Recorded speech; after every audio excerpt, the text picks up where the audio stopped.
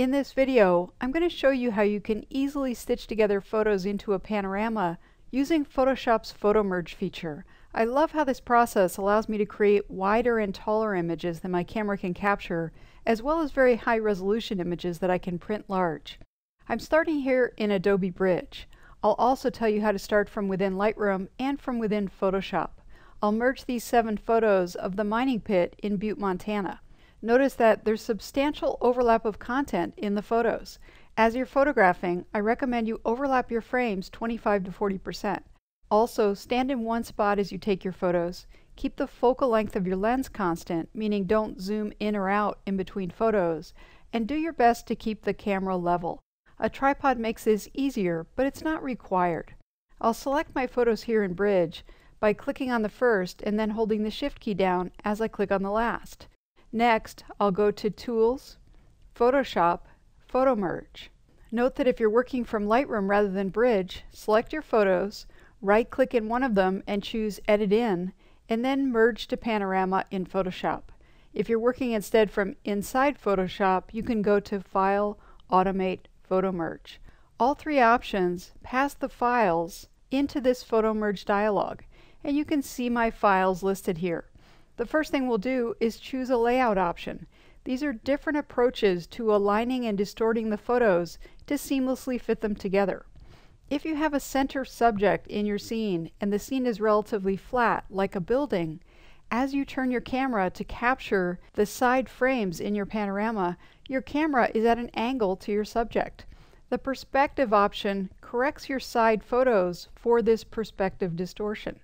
On the other hand, if your scene doesn't have a center subject or it wraps around you all or part of the way, then this correction isn't needed and cylindrical is a better option.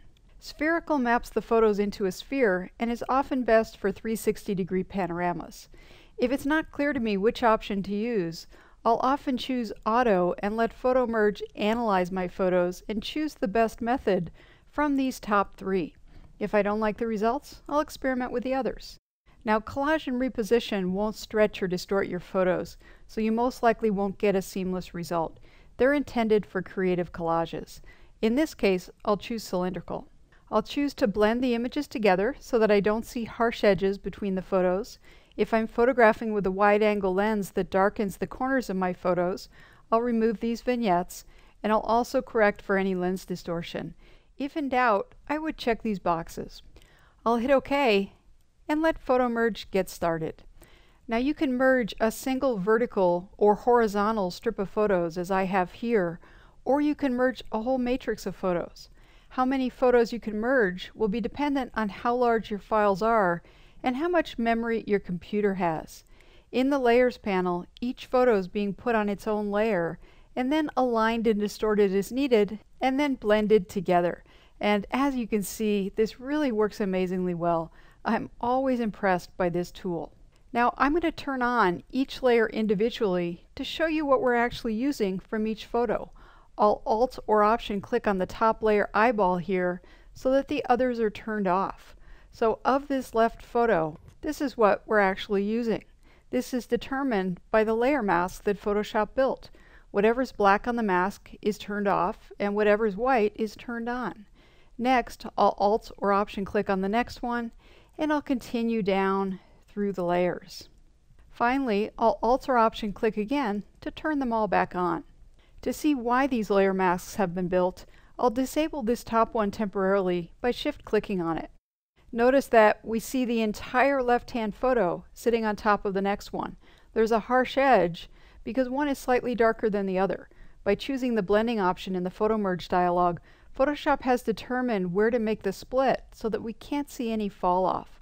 I'll turn the layer mask back on by Shift clicking on it, but watch over here on the photo as that edge magically melts away. I want to give you a few more tips for photographing panoramas so that yours blend together as well as this one does. It's important to use manual focus rather than autofocus so that what you're focusing on doesn't shift between shots. Similarly, keep your depth of field or aperture constant as well as your exposure if possible. Shoot in manual exposure mode if you can. If not, use aperture priority. Finally, so that your white balance doesn't shift between shots, don't use auto white balance mode. Okay, to finish this image, I'll crop in on the top and sides, and then so that I have as much water as possible, I'll fill in this bottom gap with more water. I'll grab the crop tool, and then I'll click and drag in from the edges, and then I'll click on the check mark to complete the crop. Now my plan is to use Content Aware Fill to fill in the water. I need to work on all of the layers together, so I'll flatten them into one layer by going to Layer, Flatten Image.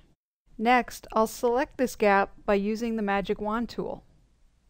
I'll click in the gap, and we can see the selection made here. For Content Aware Fill, I need to expand the selection just a little bit into the water. So I'll go up to Select, Modify, Expand, and I'll expand by 5 pixels. I'll say OK, and now I'm ready to use Content Aware Fill. I'll go up to Edit, Fill, and from the drop down here, I'll choose Content Aware, and I'll say OK. Photoshop analyzes the surrounding area and fills in the selection to match it. If I deselect this area by going up to Select, Deselect, you can see that again it's done a wonderful job. After creating a panorama, I would then continue to develop it.